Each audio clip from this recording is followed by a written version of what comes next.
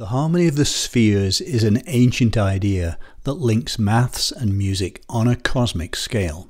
It's the belief that objects in the solar system, including the Earth, the Moon and the planets, make harmonious sounds as they move around. Although we know today that this isn't true, strangely enough, the idea of the harmony of the spheres did help shape our understanding of how the planets move, and also had an influence on music, in particular on the development of our modern system of tuning. The concept was born, like so many others, 2,500 years ago in ancient Greece. The Greeks discovered that there's a strong link between music and mathematics. Pythagoras and his followers in the 6th century BC built an entire cult around their belief that all is number, and that whole numbers were especially significant in music. The Pythagoreans discovered that the most harmonious sounding intervals corresponded with whole number ratios. A vibrating string held down at its halfway point sounds an octave higher than when open. Held down and played so that the lengths of the vibrating to the non-vibrating sections are in the ratio 3:2 gives a perfect fifth. A ratio 4:3 gives a perfect fourth, and 5:4 a major third. Since frequency depends on 1 over the string length, these ratios also give a relationship between the frequencies of the notes. The simplest of the ratios, apart from the octave, the perfect fifth, is the basis for what's become known as Pythagorean tuning. I've recorded a video on this that you might want to check out. Pythagorean tuning was used by musicians in the West until about the end of the 15th century, when its limitations for playing a wider variety of pieces became apparent. So enamored were the Pythagoreans with their discovery that simple ratios of vibrating strings equated to harmonious musical intervals, and their belief that the universe was based on whole numbers, that they saw a perfect marriage of music and mathematics in the heavens. At the centre of physical space, according to their cosmology, was a great fire. Around this, carried on transparent celestial spheres and moving in circular paths, were 10 objects in order from the centre: a counter-Earth, Earth itself, the Moon, the Sun, the 5 known planets or wandering stars, Mercury, Venus, Mars, Jupiter and Saturn, and finally the fixed stars.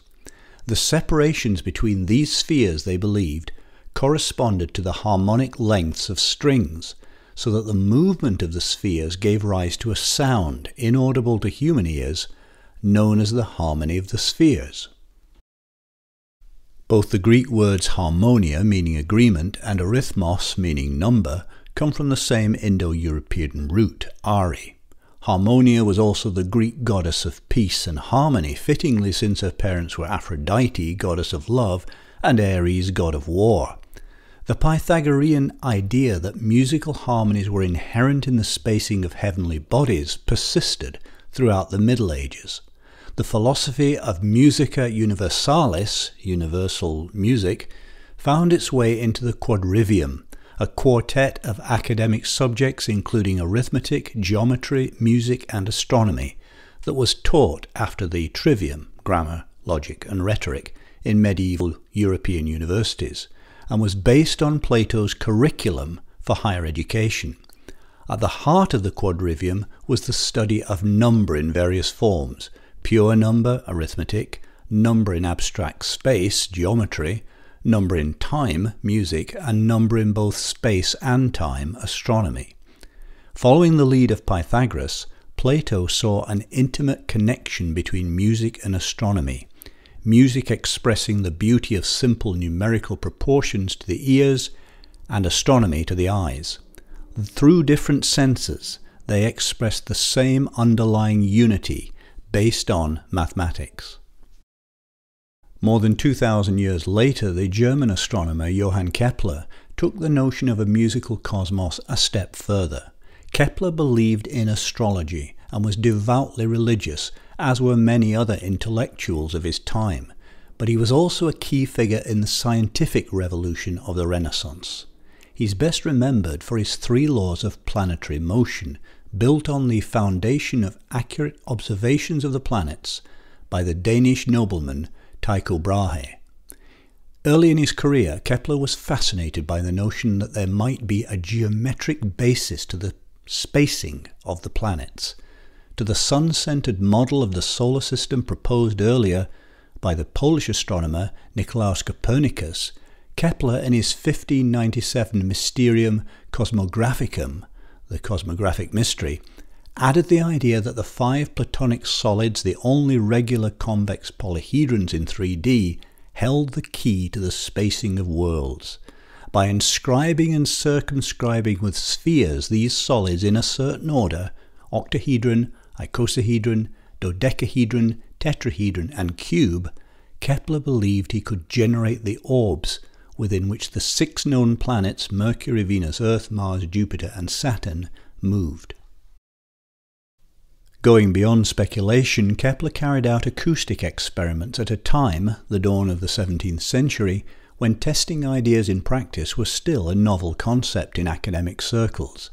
Using a monochord, he checked the sound made by the string when stopped at different lengths, and established by ear what divisions were most pleasing, as well as the fifth, which was of all-consuming importance to the Pythagoreans. He noted that the third, the fourth, the sixth, and various other intervals were also consonant. He wondered if these harmonious ratios might be reflected in the heavens, so that the old notion of the harmony of the spheres might be brought up to date and more in line with the latest observations. Perhaps the ratio of the greatest and least distances between planets and the Sun matched some of the consonant intervals he'd found. But no, they didn't. He considered then the speed of the planets at the points of maximum and minimum distance, where he knew from observations that they moved the slowest and the fastest respectively in relation to the Sun. Movement, he noted, would be a better analogue than distance to the vibration of a string, and indeed, using this planetary property, he found what seemed to be a connection. In the case of Mars, the ratio of its extreme orbital speeds, measured in terms of angular motion across the sky, was about 2/3, equivalent to a perfect fifth, or a diapente as it was known until the late 19th century.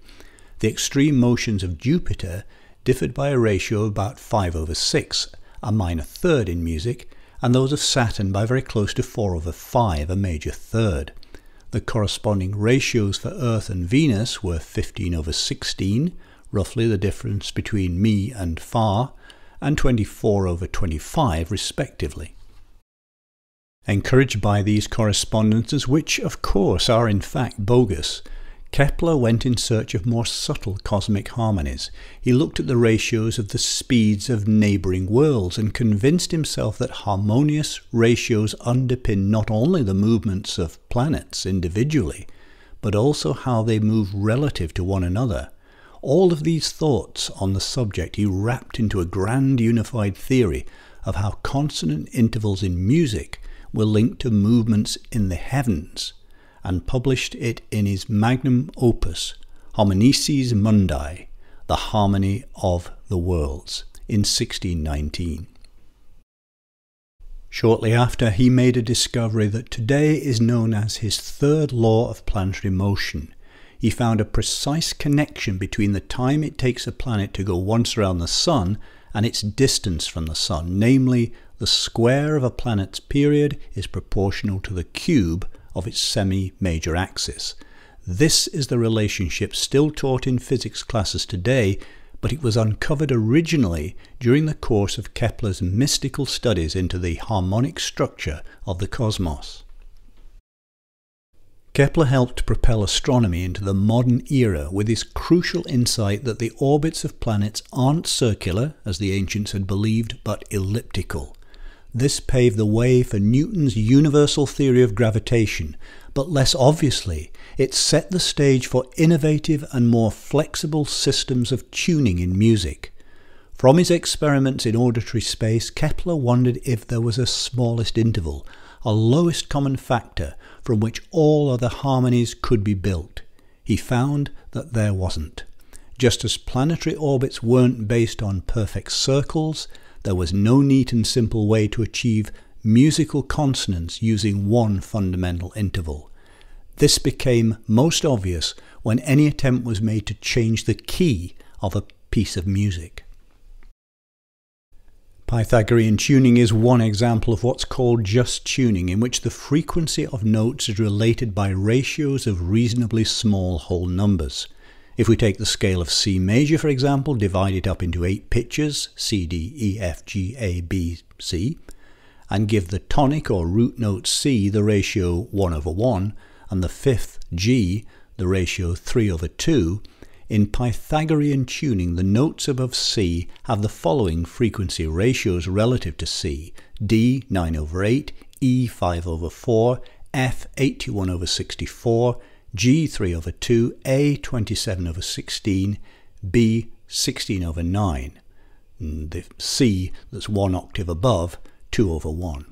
This arrangement works fine providing we stay in the same key or use flexible instruments such as the human voice, which can make fine adjustments to intonation on the fly, but any form of just tuning runs into problems with instruments like the piano, which once tuned can only produce certain frequencies.